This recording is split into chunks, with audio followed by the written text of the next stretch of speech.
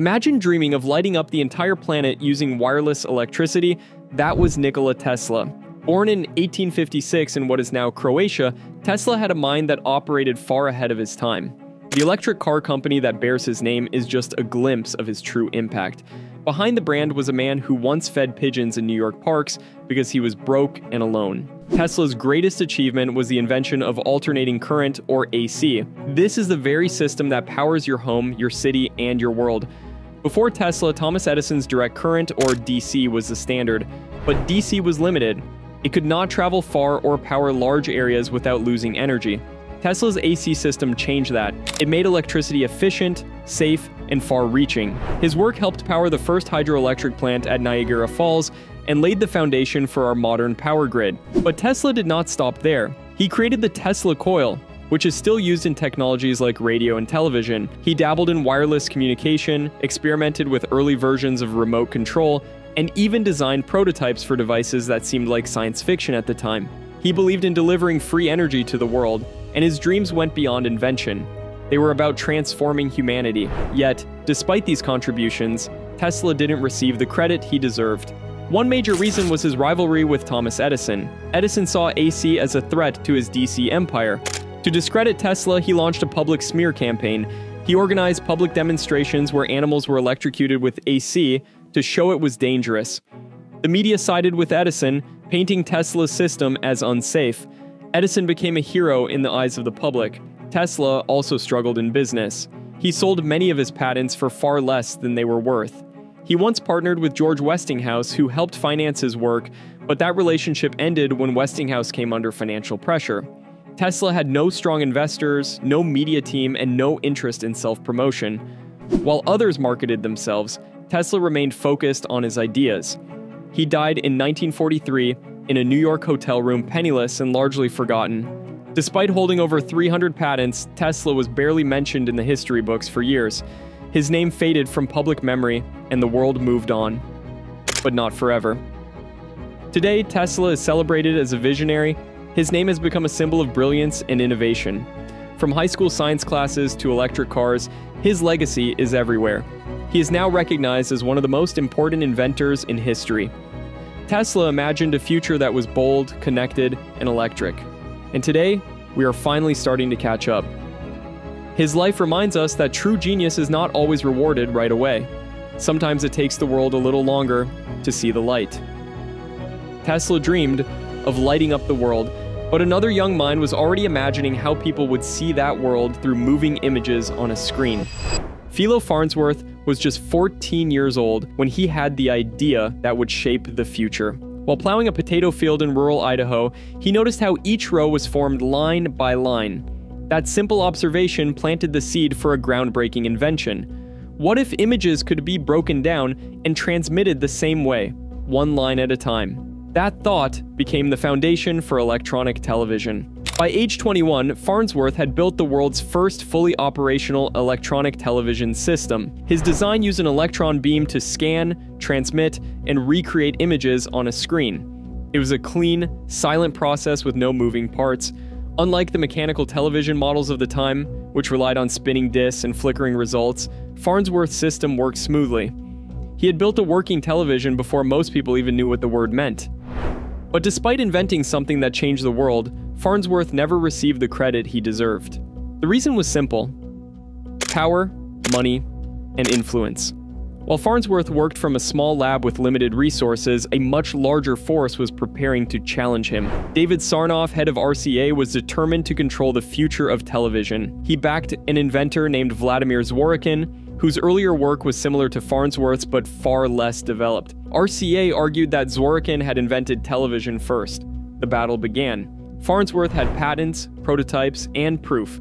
RCA had deep pockets and an aggressive legal team. A long court battle followed. Farnsworth eventually won. In 1935, the US Patent Office officially credited him as the inventor of electronic television. But the damage had already been done. RCA delayed the adoption of Farnsworth's technology long enough for his patents to expire. When television finally exploded in popularity, RCA reaped the benefits, and Farnsworth was pushed into the shadows. The legal battle and lack of recognition took a toll on him. He continued to invent, contributing to radar and nuclear fusion research. But he never again reached the heights of his early promise. He watched the rise of the television industry from the sidelines. The very thing he created became a global phenomenon, while he remained largely unrecognized. Farnsworth died in 1971, discouraged and nearly forgotten. But over time, his name began to resurface.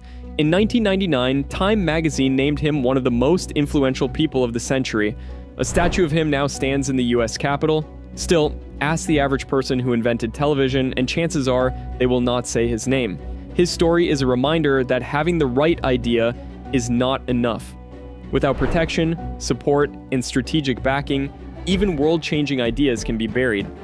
Farnsworth gave us television, a window to the world, yet for most of his life, the world barely looked back. He brought the future into our homes, and history almost left him behind. If Farnsworth brought pictures to life, Geoffrey Hinton gave those pictures a mind of their own. But what happens when your own invention starts to think faster than you? If you've ever used a smartphone that finishes your sentences, a translator that turns your words into another language, or an AI that chats like a human, you're seeing the legacy of Geoffrey Hinton. Does humanity know what it's doing? No. I think we're moving into a period when, for the first time ever, we may have things more intelligent than us. But unlike most tech pioneers who chase fame and fortune, Hinton spent decades working quietly on an idea the world once dismissed. And now that idea has changed everything. Back in the 1980s, when artificial intelligence was still a niche concept and many experts had given up on it, Hinton was convinced that neural networks could make machines learn like the human brain. He believed that instead of programming a machine with specific rules, you could train it by feeding it data and letting it learn on its own. The method he helped develop, backpropagation, became the foundation of modern deep learning. For years, no one listened. Funding was scarce. His work was often mocked. Colleagues in traditional computer science called it unrealistic. But Hinton pressed on, teaching, researching, and slowly refining the model. He wasn't chasing a product, he was chasing understanding. Then, something shifted. In the early 2010s, deep learning started working, not just in theory, but in real-world applications. Hinton's techniques were suddenly everywhere. They powered breakthroughs in speech recognition, image analysis, language translation, and more. Big tech companies started to pay attention. Google bought his startup for millions and brought him on board as a leading figure in their AI research division. Hinton's models became the backbone of systems that now power everything from voice assistants to autonomous cars. His work made ChatGPT, Google Translate, and facial recognition systems possible. Without him, the AI revolution might have arrived decades later, or not at all. But then came the twist. As AI systems grew smarter, so did Hinton's concerns. In 2023, he resigned from his role at Google so he could speak freely. His message was simple but alarming. We might be creating something we cannot control. He warned that AI could surpass human intelligence, spread misinformation, and reshape society in ways we are not prepared for.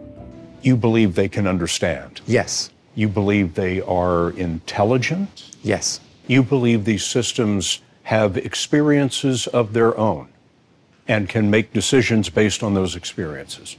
In the same sense as people do, yes. Are they conscious? I think they probably don't have much self-awareness at present.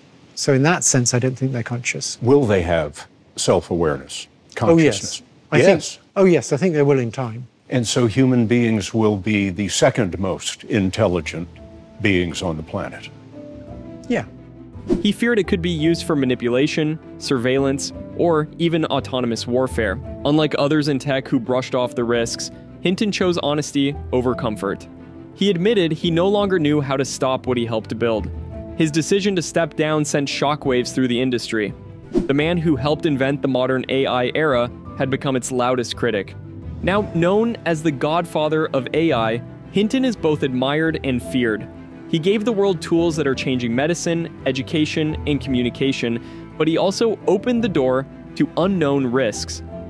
And he has chosen to speak out while others stay silent. Hinton's story is a reminder that genius often walks a fine line between creation and caution. He built the future but now warns of its dangers. He didn't just ask what machines could do, he asked what they should do, and he is still waiting for an answer. Genius isn't always about glory, Sometimes it's about planting seeds the world isn't ready for. Tesla, Farnsworth, and Hinton each saw the future before anyone else did. The question is, will we listen to today's visionaries or only celebrate them when it's too late?